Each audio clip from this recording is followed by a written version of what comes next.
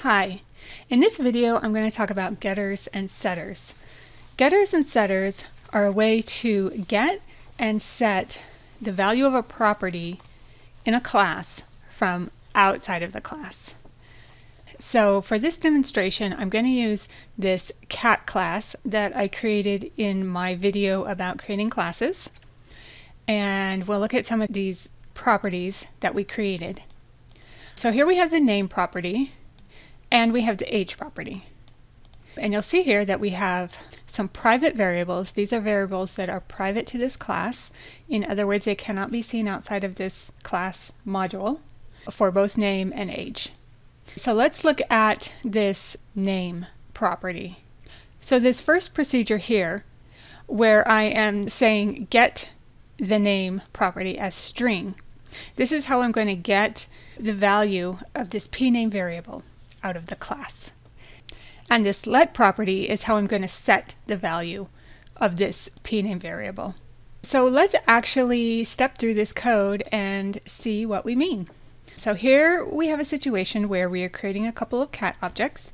So I'm just going to step through this code so that you can see what's happening. Okay, so I'm coming to the age property and I'm setting the value of the age property to be 2. And so you see that I come here into the cat class, the ccat code, and I'm on this property let statement. And so what's happening here is that the age that I'm passing is getting passed to this procedure as an argument. You see there, it's the 2, which is the age we are setting for this cat. And then this argument, we're setting page to be the value of that argument. And that's this variable up here, which is private to this class. So now we have set page to be 2, and we're going to do the same thing with the name, Fluffy. You see we come to this property let procedure. The name is Fluffy, and we're setting this pname variable up here to be Fluffy. And you see there it is, Fluffy. And so now we're coming to this show age method, which is going to actually use the age property that we just set. And so we come to this procedure, and when we come here, we see that pname is Fluffy, and the age is 2.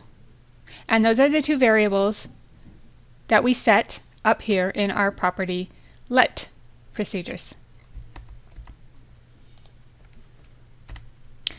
And the same thing is going to happen with the speak method, the name.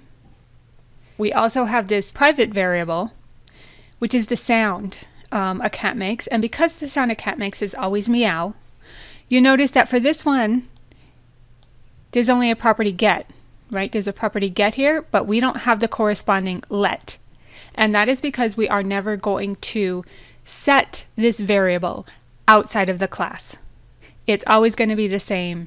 It's always going to be meow, and so we don't have a need for this procedure because we're never going to do something like this where we're setting it outside of the class, where we are setting it once we have instantiated the class. Alright, I'm not going to do this next one. So we looked at the setter and we saw how we set the value of the property. But what about the getter? You noticed we haven't used it for either age or name. So why is it there? And the reason for that would be if we actually wanted to get the name of the cat. Like say I wanted to print out the name of the cat here. I'll put the name of the cat here, and then I'm going to step through this code again and we will see what happens. So we step through and you see we're on the property let. We are setting the age, okay, and now we're setting the name, which is Fluffy. And I'm just going to skip over these ones. And now we come to this message box and now we see the name. Here we're trying to get the name from outside of the class. So I'm going to step through this. And you see now we're coming into this ccat module. And now we're on the property get procedure instead of the property let, where we set the name with the property let. And now we are getting the name with the property get. And so we're getting the value that we have previously set to this pname variable that we set over here in the let. And then that's how we get the name out. So the return value of this property get procedure is what we had previously set this pName variable to be with the property let procedure. Okay, and let's just look at that a little bit closer together. Let's comment all this out. We'll set the name and then we'll get it right away so that we see it, you know, one right after the other. So here's the setter. We're setting the name. So we're coming to this property let procedure. We set the value of this pName variable to Fluffy, and now we're going to get it.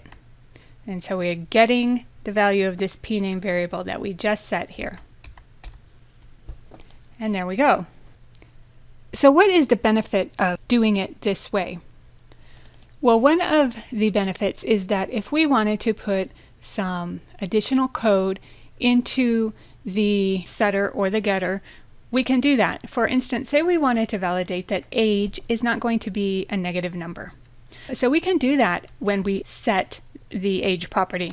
So I can put in a conditional statement here that says, if the age is less than 1, then we'll just give the user a message saying that they need to choose a positive number. Otherwise, we will set the age property. So let's give that a whirl. So let's try to run this code here that is going to set the name and age of the cat and then show the age and see what happens. So here we'll set the name. Here we're setting the age. And you see here we're going to do this age check. So if the age is greater than 1, and it is, then we will set the age. And then we can go ahead and show the age, and Fluffy is 2 years old. But let's see if we make this a negative number. So Fluffy is negative 2 years old. And let's run this again. So we set the age, and we see, is the age less than 1? And it is. And so we say the age must be a positive number. So we're going to get that message box. And then obviously we'll want to do some error handling here because we're coming up with something that is not correct. And then one other thing that I wanted to show you was you do not use let in every instance. If you are working with an object, then you actually need to use property set as opposed to property let. So let's do an example of that. Let's say we wanted to create a property that was a range. So I'm just going to create a range called cat name. And here I'm going to set the range where I want to print out the name of this cat. Okay, so I've got my properties for the range, and I actually just copied it from name and changed the name of the variable and the type of variable. But there's one more thing that I need to do. Because a range is an object, I can't use this letter. I actually have to say, instead of let, I have to use the keyword set. And just like any other time that you're setting an object, I need to use the set keyword. And so I need to put it in both places here. And so that's really the only thing that's different. If you're using an object, you can't use let, you need to use set, and you also need to use set in both instances where you're setting the object. So let's use this in our code. And let's just name the cat, and then we will print the name of the cat out to the spreadsheet. Okay, so I actually want to backtrack here for a second. I forgot to put my P here, and this is just the convention that I'm using, but essentially this variable name just needs to be different than this one. So I need to make this and this. The way I'm doing it is just adding a P prefix to let us know that it's private to this class.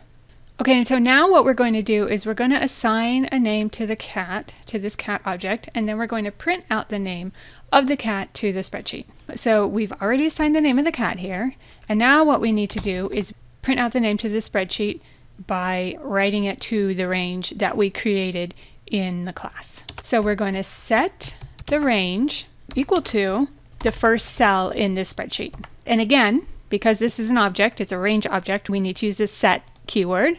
And now that we've done that, we can just set the value of this range to the name that we have given to the cat. Okay, and so let's go ahead and run this code.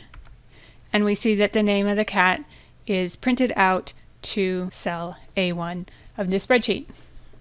And one last thing I wanted to mention is that you also can have the instance where you have a private variable, a variable that is private to this class, and it is used throughout the class, but it is not changed from the outside of the class, like we're doing here, where we're setting the variables outside of the class.